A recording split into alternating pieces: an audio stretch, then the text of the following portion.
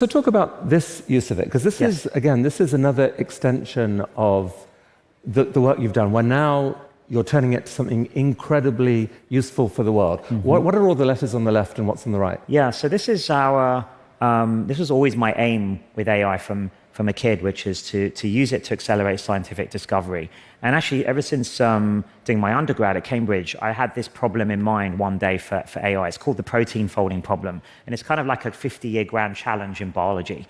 And it's very simple to explain. Proteins are essential to life. They're the building blocks of life. Everything in your body depends on proteins.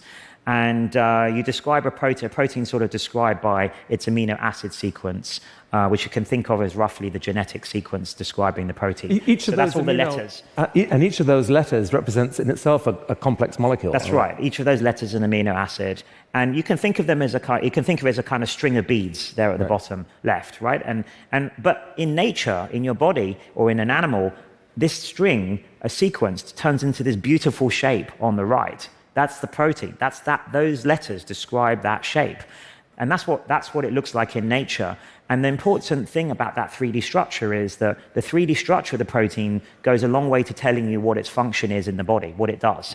And so the protein folding problem is, can you directly predict the 3D structure just from the amino acid sequence?